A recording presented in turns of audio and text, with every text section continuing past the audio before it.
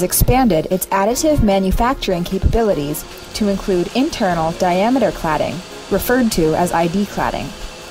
While laser cladding has gained wide acceptance as a cost-effective way to enhance metal surfaces by adding wear or corrosion-resistant coatings and to repair worn or mismachined parts, most of the cladding to date has been limited to easy-to-reach external part features.